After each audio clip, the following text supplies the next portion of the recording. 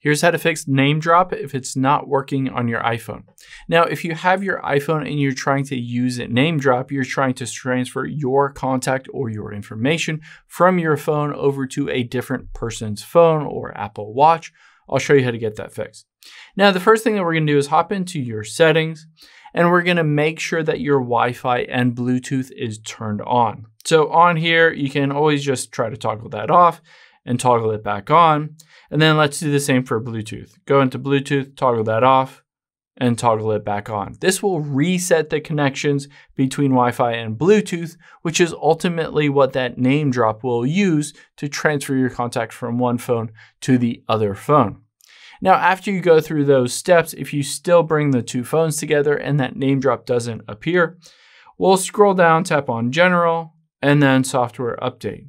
Now, the key is both phones need to be iOS 17 or later.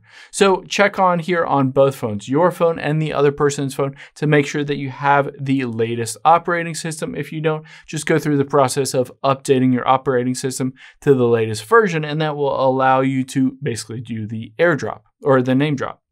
So the next thing that we can do on both phones is we're going to hold the volume up and the side button and just restart your phone. So shut down your phone and then turn it back on for both your phone as well as the other person's phone.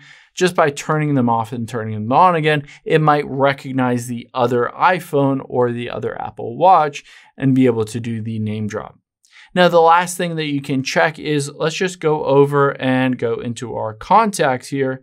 And let's go into our contacts. You might just want to look and see if you already have the contact information for that specific person, because if you already do, potentially it just recognizes that your iPhone is close to the other one and NameDrop is an option, but you already have the contact, so it just doesn't pop up with the ability to do a NameDrop, because ultimately you have already shared your contact between each other. So if you've already done that, then most likely it's just not appearing for that reason.